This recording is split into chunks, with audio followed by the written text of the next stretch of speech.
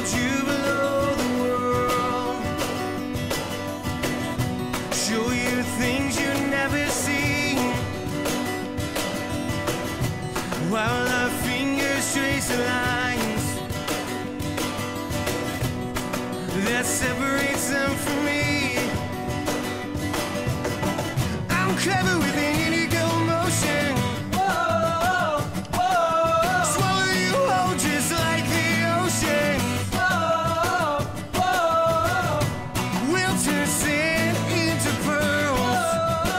Whoa, whoa. I'll hold you below the world, and I'll hold you below the world. There are things I can't decide, but there's one thing that I know. I learned to burn the books I write. We were destined to collide. Whoa, I'm clever with an indigo motion. Whoa, whoa. Swallow you whole just like the ocean. Whoa, whoa. We'll turn sand into pearls. I'll hold you below the world. I'll hold you below the world. I want you to know every word I ever wrote unfolds. I want you to know I will never let you go.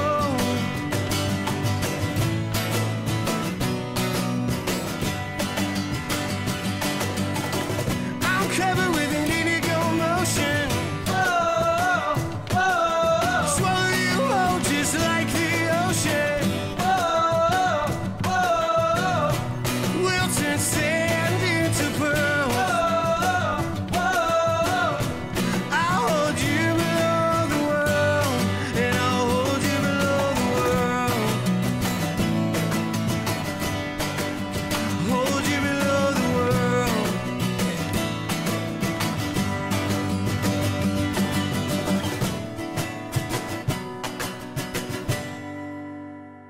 We want to talk a little bit about the beginning stages of your band and kind of what that looked like and who was a part of it. I had a metal band, and we did some touring and whatnot, and so we broke up, and I decided I wanted to do like my version of pop rock, and so I'm like, okay, I'm gonna go out and recruit some guys and just jam. And so I guess I texted you while you were taking a bath, and you had your phone in your hand, which makes it even weirder. Am I right? So how long ago was this?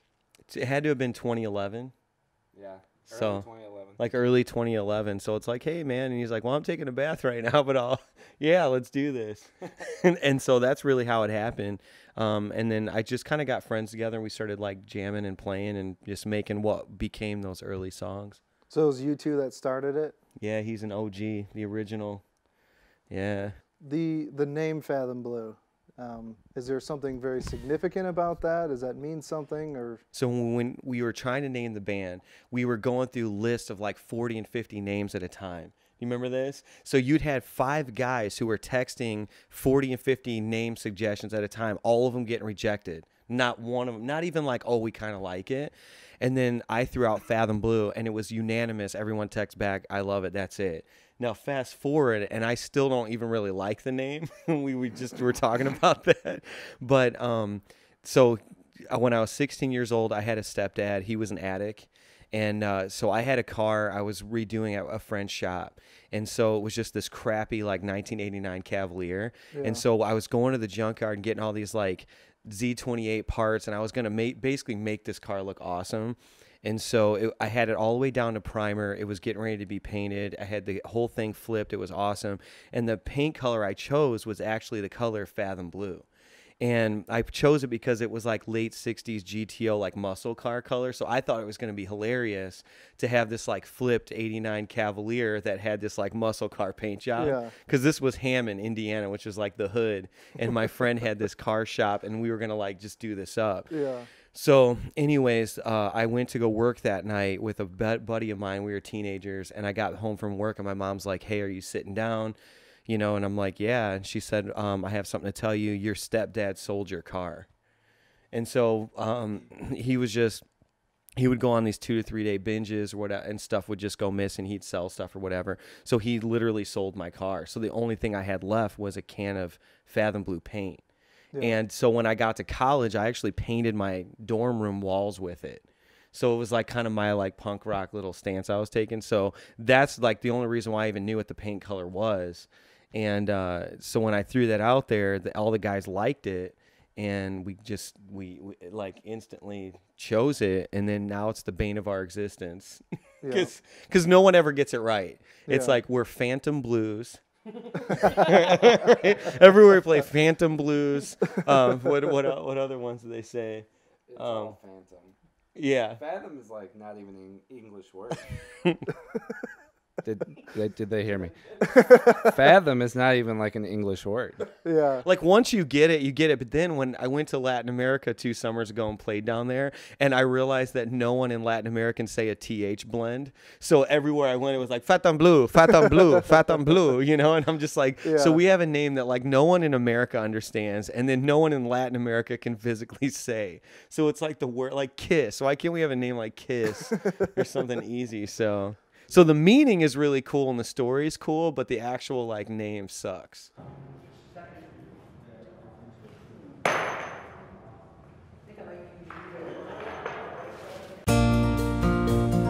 Leeps Supply has been family-owned and operated for over 60 years. Since then, Leeps has expanded to 8 locations throughout Indiana, Illinois, and Michigan to better serve you. For kitchen cabinets, new water heaters, and advice from their experienced counter staff, Leeps Supply can help. The website is leeps.com. That's leeps.com to find out how Leeps Supply can be there for your next project.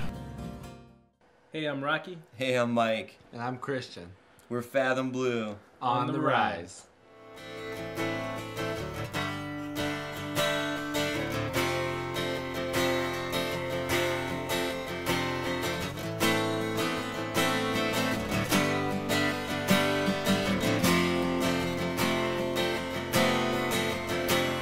She loves like she's lost. She lost a lot along the way.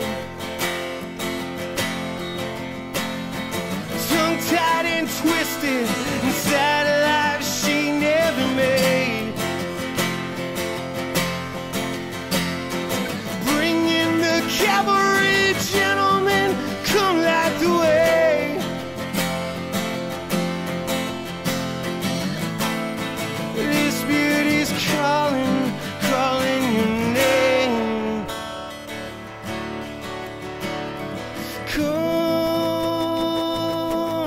Come light the way. She's on a tightrope. You hear her say, son, what will you say? Save yourself, save your love, save your name. I'm just a wayward son trying to prove we're more than dust. Enemies dug trenches in my back and thieves stole my trust. Beyond the horizon there's colors drifting at sea.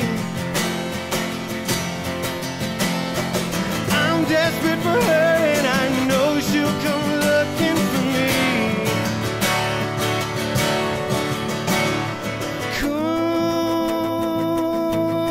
Come light the way. She's on a tightrope. You hear her say, son,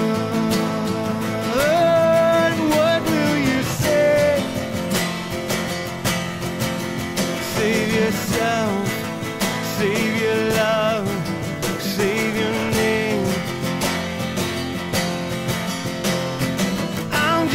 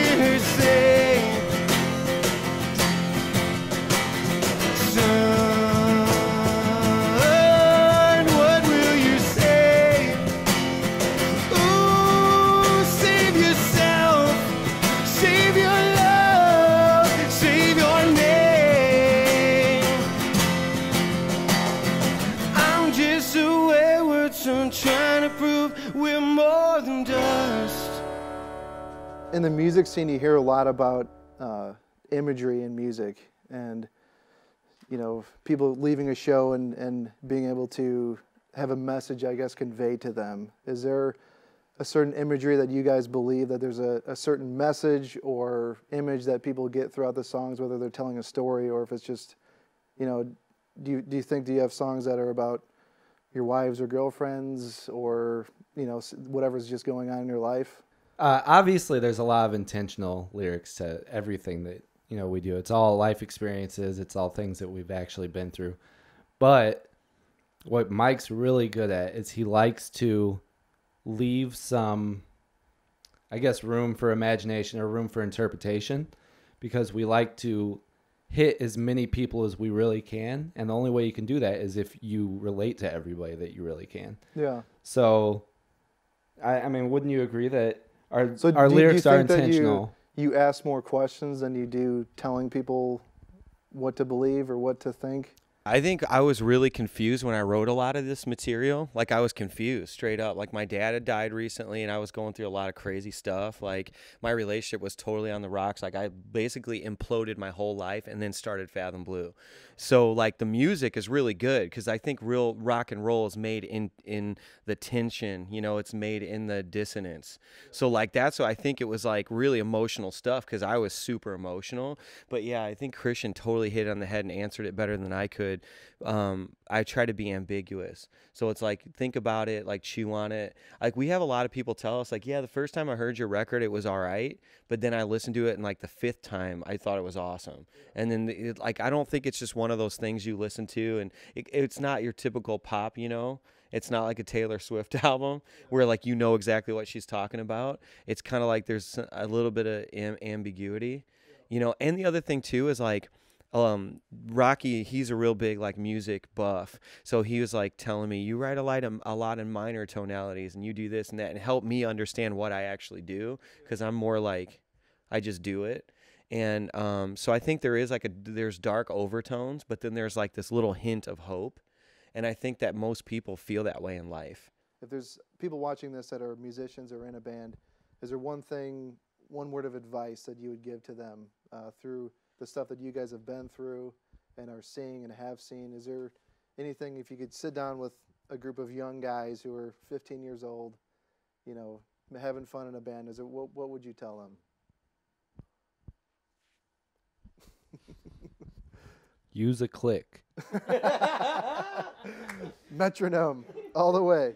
Yeah, and basically what that just means is I found out that, I was always like I've always just been a rock and roll drummer. Still to this day. I'm not like this crazy flamboyant skilled drummer, but I rock, But I found that when I had a click in my ear, it was like the foundation was there. And I didn't have to worry about it anymore. So I could, like, be creative with freedom. I could decorate the house. You know what I'm saying? Yeah. So that's like where I became a little bit more flamboyant, I guess you could say. And that's kind of like what Mike has taught me throughout this whole process is if you discipline yourself and you build that foundation, you build that metronome in your band, that you can create so much more. Yeah. Yeah, I would tell young bands, don't believe everything that you hear. There's so many crazy things that I thought, like, you hear from some other band about, like, how you're going to make it, how you're going to be big and all that. And I would say, like, read a book. Like, if you're in a band and you're 15, 16 years old and you're like, I hate to read, like, you're going to fail. So just do music for fun. Yeah. But, like, if you're in a serious band and you're 15, 16 years old, like, read every single book. Like, and even as a band, these guys, like, kind of laugh at me, but I feed them with books and materials all the time. Like, I have a printout of how to mix, like, waiting at home to give these guys. They don't even know I printed this week. So it's like we're reading the book together. So it's like a book club.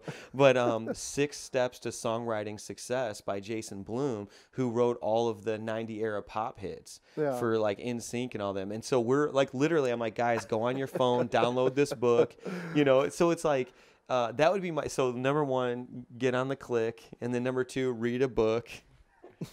Yeah, Mike's always giving us, like, homework, and he wants us to write essays and, use 10 vocabulary words, and, he's going to grade it at the end. No, but I totally agree. Like, if you're going to get into this, and my advice would be for the solo artist, it would be what Mike said, you know, really learn your craft.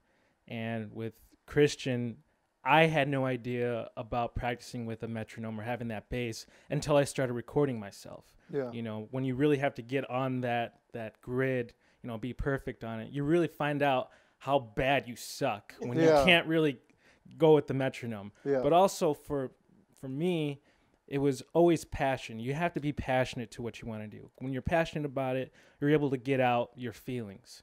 So you have to be true to yourself so that when you play your music, whether you have lyrics or you're just playing like melody, that you're able to tell your story through these notes or these words or stuff like that. So that would be mine.